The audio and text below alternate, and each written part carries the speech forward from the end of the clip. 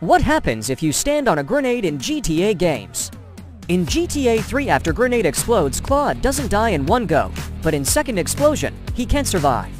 Similarly, in GTA Vice City, Tommy doesn't die in one go either, but he dies in second explosion. In GTA San Andreas, CJ survives the first and the second explosion. Even he survived the third explosion, but he was overconfident and dies on the next explosion. In GTA 4, when Nico stands on a grenade, he dies instantly as soon as the grenade explodes. Similarly, in GTA 5, character dies instantly as soon as the grenade explodes.